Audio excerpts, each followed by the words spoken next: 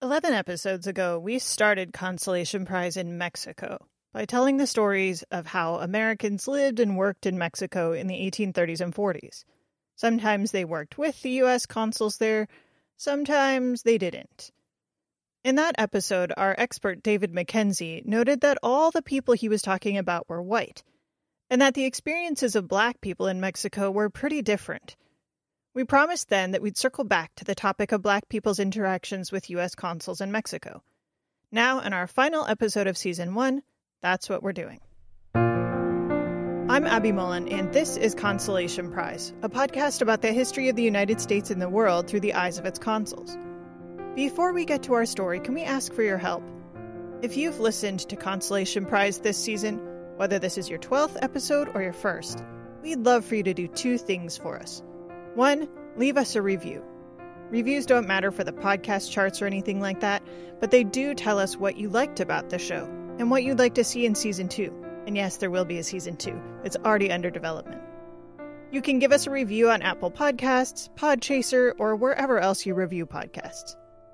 And second, if you're not already following our podcast on your favorite podcast platform, whether that's Apple, Spotify, Google, or something else, go ahead and hit that follow button. That way you'll know when we start releasing Season 2 episodes in the fall, and you'll get the bonus episodes that we've got planned for the summer. Thanks for doing that. And now, on with the show.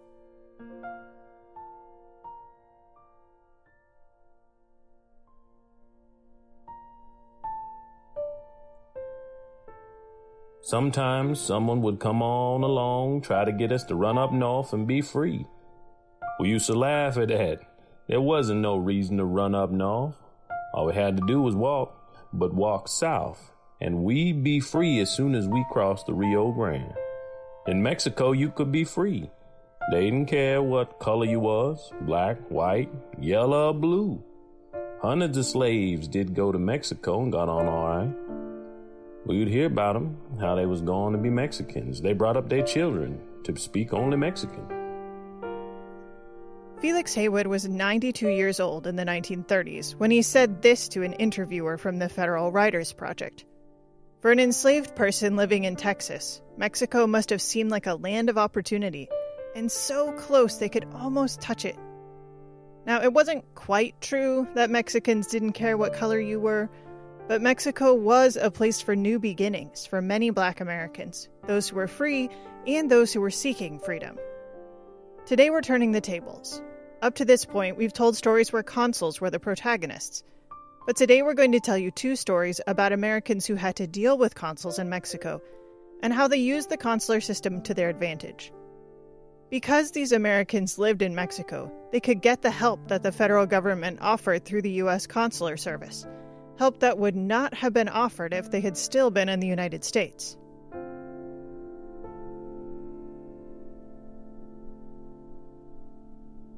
In 1859, a man named Lucien Matthews filed a claim against the Mexican government.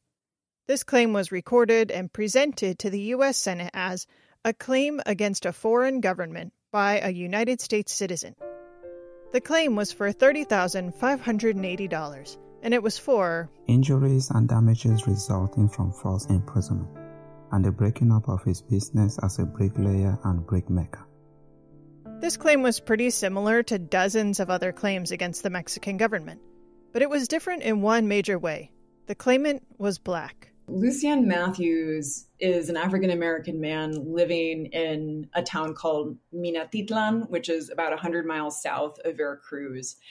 And in 1853, he is arrested for having spoken out against Antonio Lopez de Santa Anna, who I think most people are familiar with as the tyrant of Mexico who helped provoke the Texas Revolution. But he comes to power multiple times in Mexican history. In 1853, he is establishing a much more centralist, a much more imperial style of rule. And so Lucien Matthews is accused, rightly or wrongly, of having protested in some way against Santa Anna, and for that, he is thrown in jail. This is Alice Baumgartner, who wrote about Lucien Matthews in her book South to Freedom. When Matthews was imprisoned, he did what an American was supposed to do. he reached out to the consul for help. It was the consul's job to help out Americans who committed crimes or were accused of committing them. The American consul in Minatitlan was a man named A.C. Allen.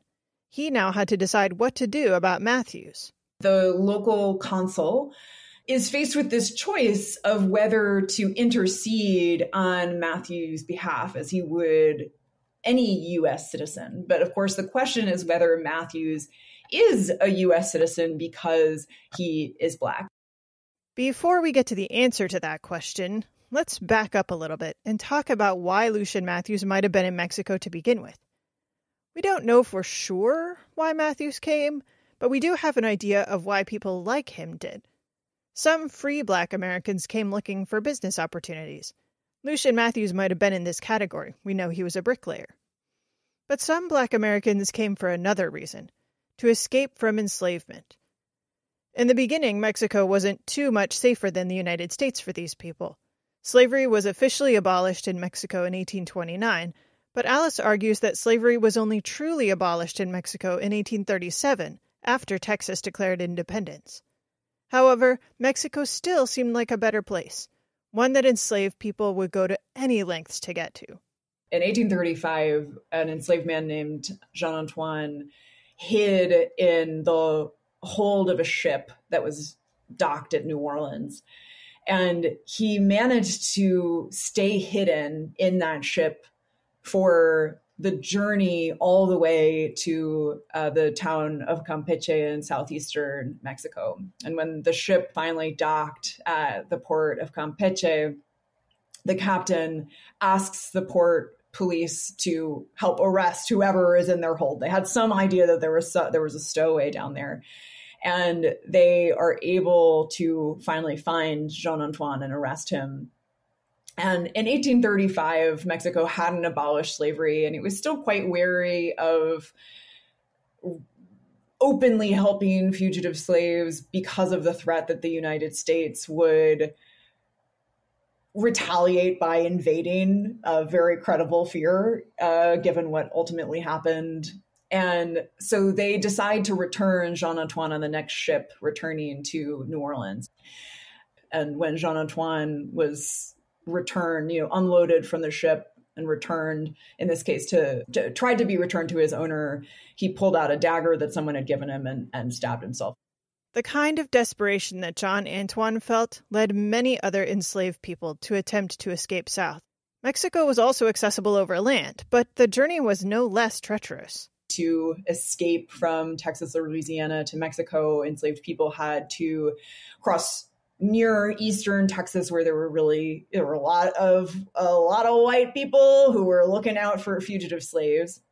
And even when they got past those settlements, those plantations in eastern Texas, they had to cross the Nueces Strip, the strip of land between the Nueces River and the Rio Grande, which is a dry, inhospitable area where many migrants today, unfortunately, perish.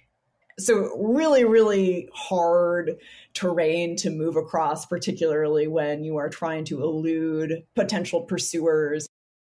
One historian estimates that around 4,000 enslaved people found their way to Mexico, one way or another. But it's really impossible to know with any certainty. We also don't know how many Black Americans, free or formerly enslaved, ended up living there permanently.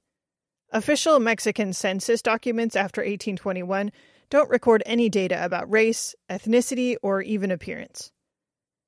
But there is one document that Alice used to help us figure out a little bit about Black Americans in Mexico, something called a Carta de Seguridad.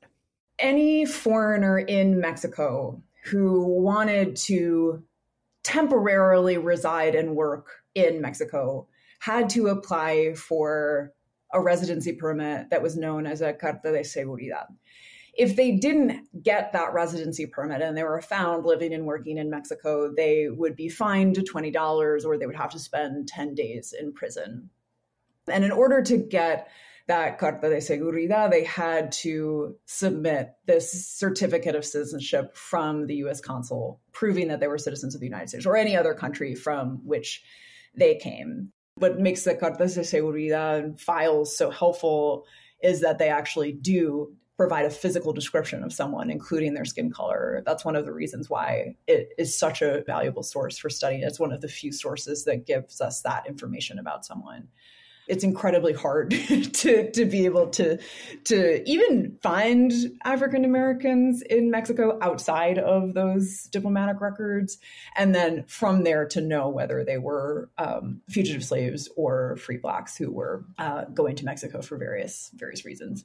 One thing is clear. If you're Black, the process of getting documents from the U.S. consul is not easy. They're often not people who are going to be the most responsive bureaucrats in general.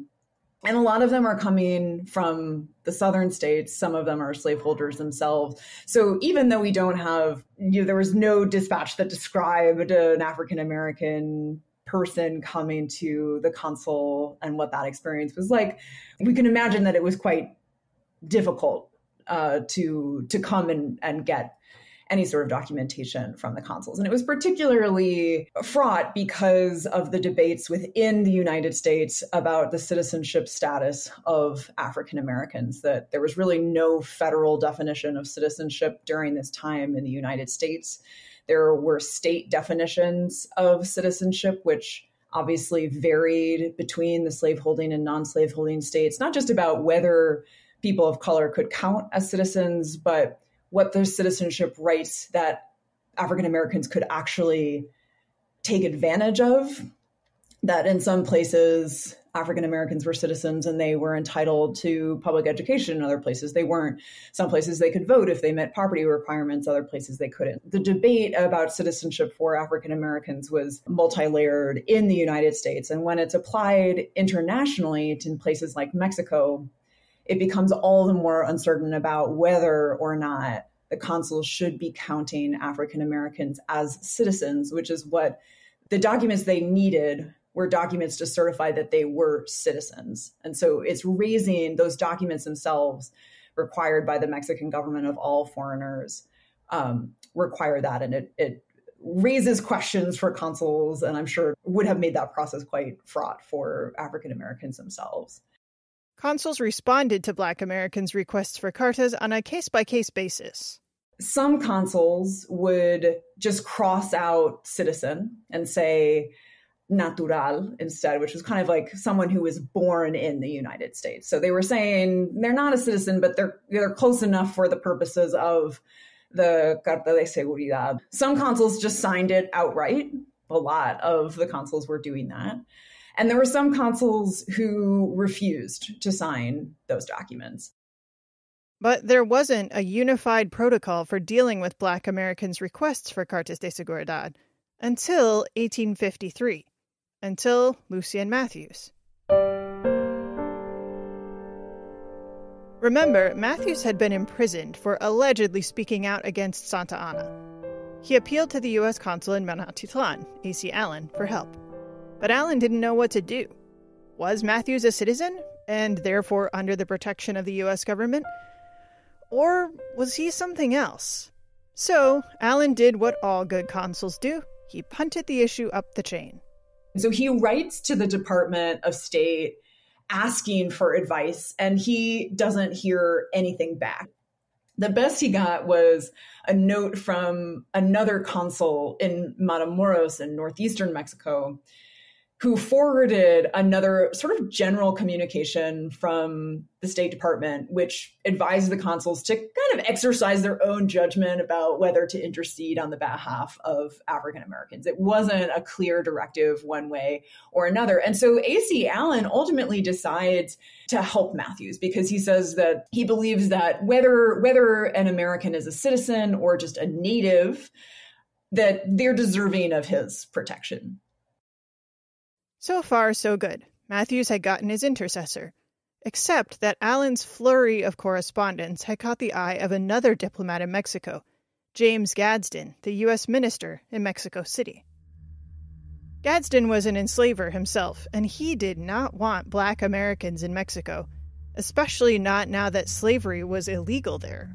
He sees the interactions between the consuls and African Americans as a way to undermine Mexico's promise of freedom to fugitive slaves escaping from the United States to Mexico. That the escape of enslaved people to Mexico was hugely concerning to slaveholders in the United States. And all of their efforts to undermine the promise of freedom in Mexico had come to naught. They had tried to negotiate extradition treaties. Texans had tried to annex some of the northern states of Mexico to declare an independent nation that would be more hospitable to slavery. There were kidnappers who were trying to kidnap enslaved people from Mexico. But there hadn't really been a diplomatic solution to this problem. Gadsden decided that the best way to make it harder for Black Americans to settle in Mexico was to deny them that Carta de Seguridad. He rationalized the decision this way. They are not recognized as citizens at home, and cannot claim abroad what would be denied to them in the states from whence they have absconded, or voluntarily departed, to seek the protection of a foreign government. And so James Gadsden thought that by using the consuls and having them deny the certificates of citizenship to African Americans applying for cartas de seguridad, that then fugitive slaves from the United States would not be able to live safely in Mexico. The thing is, Gadsden was wrong. I went through 171 volumes of Cartas de Seguridad in Mexico City at the National Archives, thinking that this was true, that the Cartas de Seguridad would tell us something about the experience of fugitive slaves in Mexico. And at the end of going through all of them, including seeing what would happen for white Americans who applied for Cartas de Seguridad, I realized that James Gadsden had been wrong about Cartas de Seguridad and actually what they did.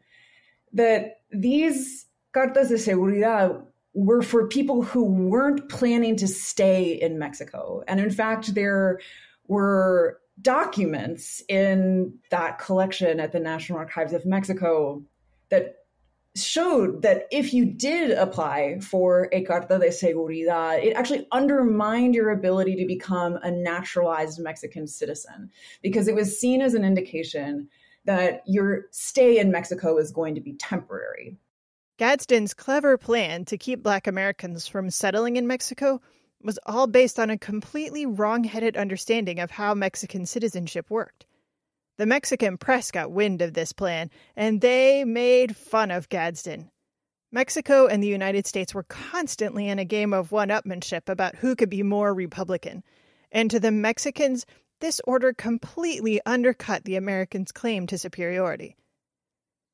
Now, some Black Americans who might have been fugitives from slavery did apply for Cartas de Seguridad. Maybe it was because they didn't understand the Carta system either. Maybe it felt like their only option. But Alice believes that the vast majority of Black Americans who applied for this particular form of documentation were free Black Americans who did intend to go back to the USA someday. Lucien Matthews was probably a free Black American, and he seems to have been in Mexico to stay. Ironically, James Gadsden himself got involved in making sure Matthews was released from prison, maybe to save face with the Mexican press. And then, in 1859, Matthews made a claim against the Mexican government for the imprisonment he wrongfully suffered in 1853, and the claim was as a citizen. After that, we don't know what happened to him. Once he had taken advantage of the protection and the advocacy that the U.S. consular system could provide him, he disappeared. Perhaps like hundreds of other Black Americans who sought freedom and opportunity in Mexico. I remember a moment while doing my dissertation research where I was so frustrated that it was so hard to follow these people. And then I realized that that was actually testament to their incredible success at hiding their tracks, not just from the enslavers they were trying to escape, but in the process of covering their tracks from them made it harder for historians to find what they were doing. After the break, the more things change, the more they stay the same.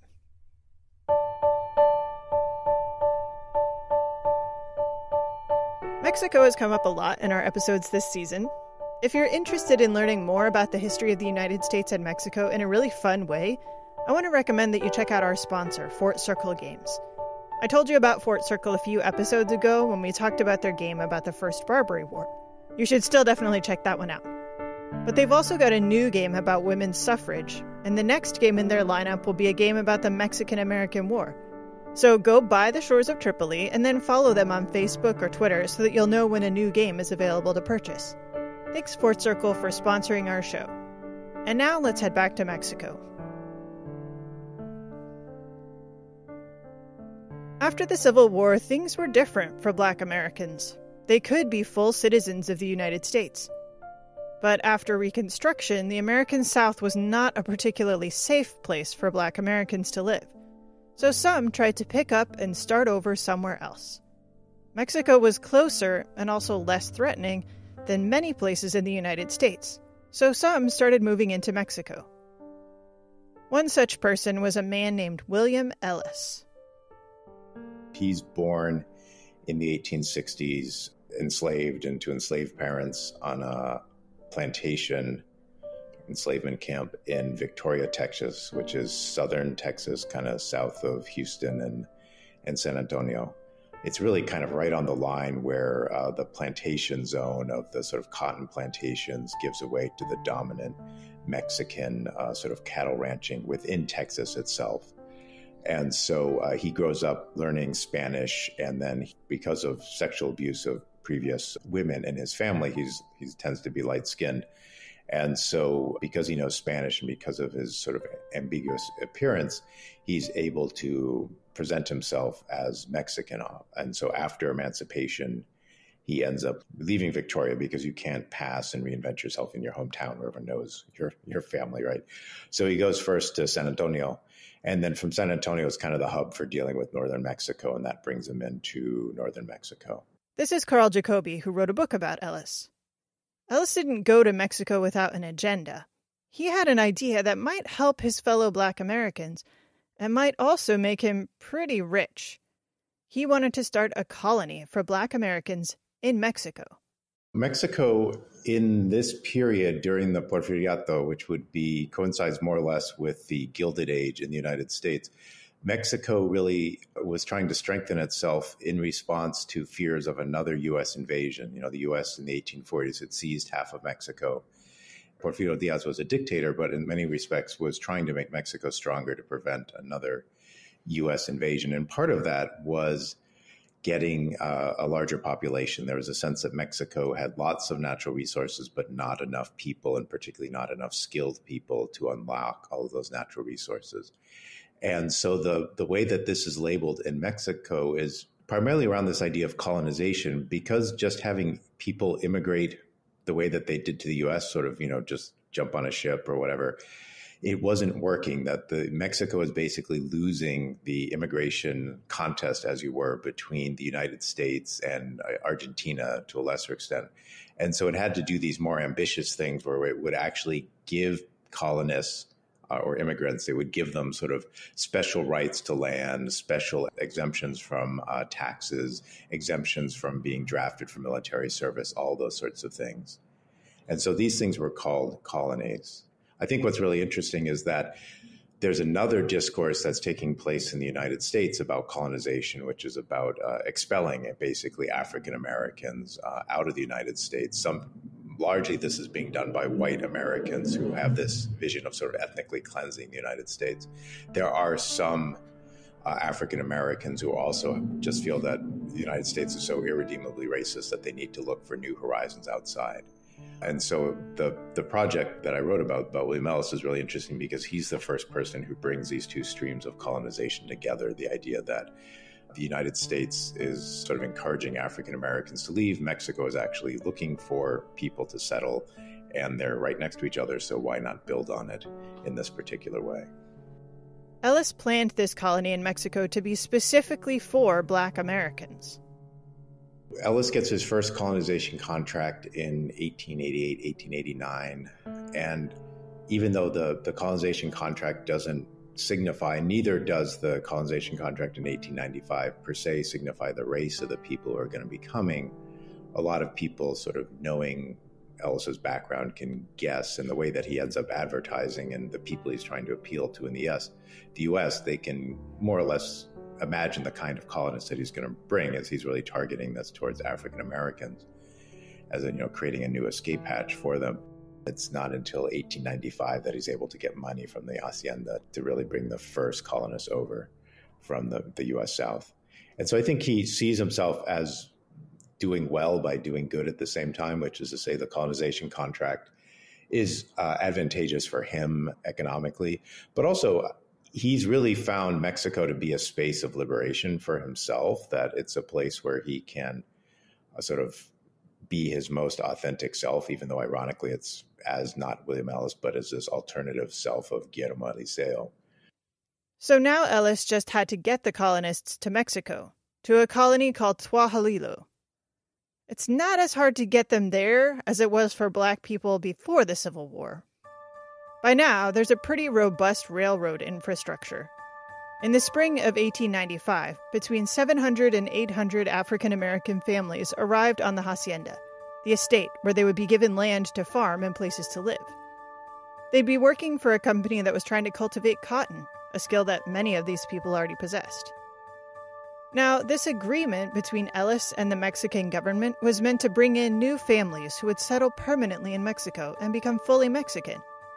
And it seemed like that's what was going to happen. One of the colonists described Mexico as a grand country for the Negro race. The lands are rich, climate good and healthful. Our people here are much pleased with the country and are satisfied and happy. Mr. Ellis, the gentleman who brought us here, has done in every particular all that he promised to do. Each and every man is his own man and his own boss. But 6 months later, the story had changed. Through a series of misfortunes, possibly poor management, and just plain bad luck, the colony was in bad trouble. And this is where we return to the consuls. It was looking at consul reports that I first discovered William Ellis. So when I was in graduate school, one of my advisors, knowing I was interested in the borderlands and U.S.-Mexico relations, said, there's these consul reports over in the library, which no one's really looked at. Why don't you just go look at them and write me a little short research paper? And so this whole book that took me about 10 years to write about William Ellis basically was that little short research paper. But what was interesting in looking at the consul records is a lot of them are very economic. And I was flipping through and, it's like how much coal was shipped from here or whatever. But then all of a sudden in mid-1895, I'm finding these records of African-American colonists. This is in the sort of border between Durango and Coahuila, northern Mexico, are coming to the U.S. consul and saying, we were on this hacienda in Tlahualilo, and we want to go back to the United States. The St. Paul Daily Globe reported on July 25, 1895, news has been received at the State Department from the colony of American Negroes who went into Mexico some time ago and settled on a tract of land near Tlahualilo. A telegram was received at the department this morning from United States Consul Sparks at Piedras Negras, stating that the Negroes are in a deplorable condition. These emigrants went from the southern states, mostly from Alabama and the Carolinas, under most alluring promises from immigrant agents of comfortable homes in Mexico. But from all accounts, they have been ill-treated and suffered great hardships from the time of their arrival in that country. Consul Sparks says the Negroes live scattered for miles along the railroad without friends, funds, or food, living on mesquite beans and brackish water.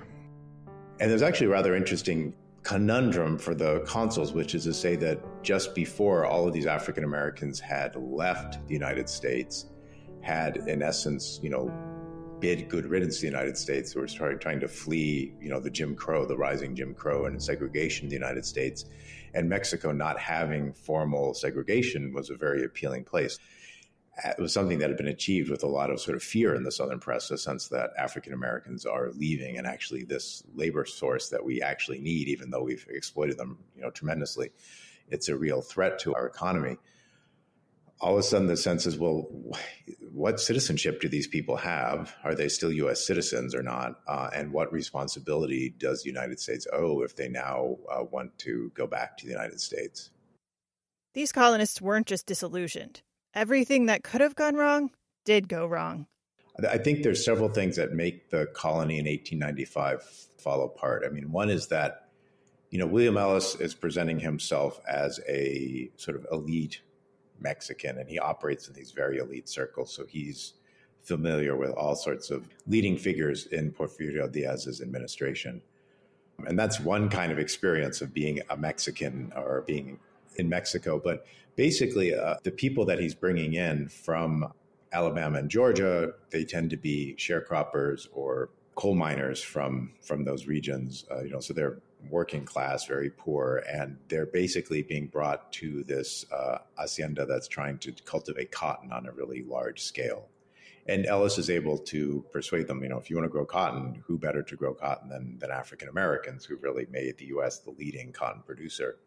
And that's not really a position with lots of upward mobility. So there's, in some ways, although there's none of the formal barriers to like land ownership, and there's none of the Jim Crow, just, vicious segregation that you would have in the United States, there's really not too much opportunity for upward growth.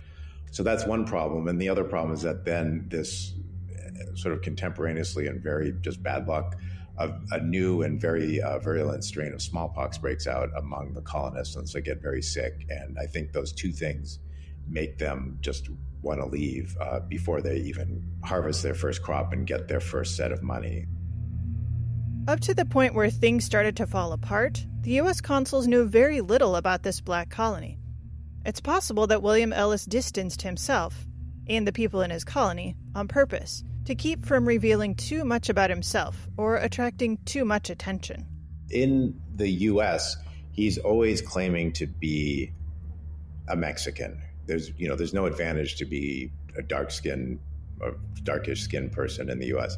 In Mexico, he actually will claim often to be a U.S. citizen in Mexico because during the Porfiriato, they're trying to attract investment. And so there's actually an advantage to being a U.S. citizen in Mexico. So the irony of his existence is that he's a Mexican in the U.S. and he's an American or U.S. citizen in Mexico. He's always the fish out of water, but he's found that by being that marginal sort of liminal figure, he can always have this slight advantage wherever he is. I think he's a little leery of if they start asking too many questions of sort of being found out. And so he has a very hands-off relationship with them. So when the other Americans in the colony go to entreat the consul to help them, William Ellis doesn't go into that office. This is the issue of sort of maintaining his masquerade, is I think he needs to keep a sort of arm's distance to some of the U.S. officials there. Ellis's hands-off approach meant that the consuls were pretty blindsided by the problems in the colony. The consuls are conscious of the fact that there's this big experiment in trying to cultivate cotton that's going on in northern Mexico. But then, from everything I saw in the reports, they're very much caught by surprise when the colonists leave the colony and want to go back to the United States. They're worried that the colonists might get, all these sorts of ideas about black criminality, that they might get violent or riot in Mexico and make the U.S. look bad, all these sorts of things.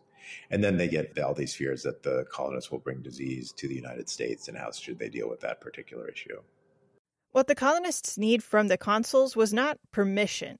The borders between Mexico and the United States are pretty much open during this period, but they needed money and a train to get them back to the United States. Taking care of stranded, destitute Americans is part of the consul's job, though usually they don't have to take care of them 700 or 800 at a time. Eventually, the consuls, in particular one named Jesse Sparks, did help get the colonists moving back towards the United States. But the paperwork they actually needed to re-enter the country couldn't come from the consuls. In some ways, there wasn't that much documentation that was needed for them to get back into the States. I think because the government was so concerned about disease, they have it very tightly controlled. And the one thing, the actual documentation that they did need was to leave this internment camp, as it were, that was on the border, and then go back to their actual homes in Alabama and Georgia. Then they needed something that basically said that they were free of disease. And so that became the document that was key. And that's actually something that's provided, I believe, not by the consuls, but actually by the Marine Health Service, which is the precursor to the Center for Disease Control. once they reach the border, they're not just allowed to return to, they're mainly from Alabama and Georgia, and they're not just returned. This is one of the first cases that we've been able to identify of the U.S. sort of casting the border as a quarantine zone or a sanitation zone. And so they're all, in essence, quarantined in really terrible conditions in outside of Eagle Pass, which is across from Piedras Negras now in Mexico.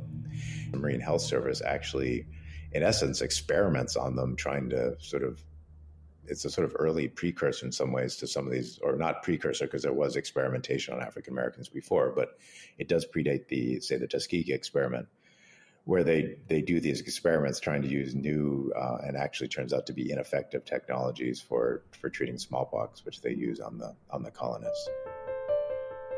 Ellis himself continued to use his ability to code switch between black, white, American, Mexican, even Cuban to make his way in the world.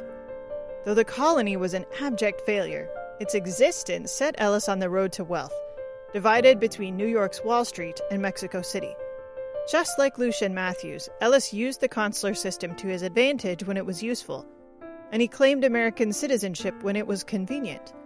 But when it wasn't useful, he shook it off and assumed other identities that gave him many more opportunities than he might have had as the son of a poor enslaved Texan. And that's where we're going to leave it for this season of Consolation Prize. We'll be back in the fall with more stories of consuls' triumphs and foibles. Thanks for traveling the world with us this season, and we'll see you then. Consolation Prize is a podcast of the Roy Rosenzweig Center for History and New Media at George Mason University. This episode was produced by me, Abby Mullen, and Brenna Riley. Brenna is our undergraduate producer, and we're so sad to say goodbye to her after this episode, as she graduates and goes on to bigger and better things. I want to shout out all our other producers from this season as well. Deepthi Murley, Megan Brett, and Chris Stinson. This show would literally not have made it off the ground without all of you, so thank you so much. Our music for this episode, and for every other episode this season, is by the fantastic Andrew Cody. If you haven't checked out his other music on Spotify, you're missing out. Our expert guests for this episode were Alice Baumgartner and Carl Jacobi. Our voice actors were Jeremiah Dew, Godswill Kachua, Stephen Bean, Malcolm Law, and David McKenzie. Jeremiah has a one-man show that you should definitely check out. And that's it for this season. We'll see you in the fall.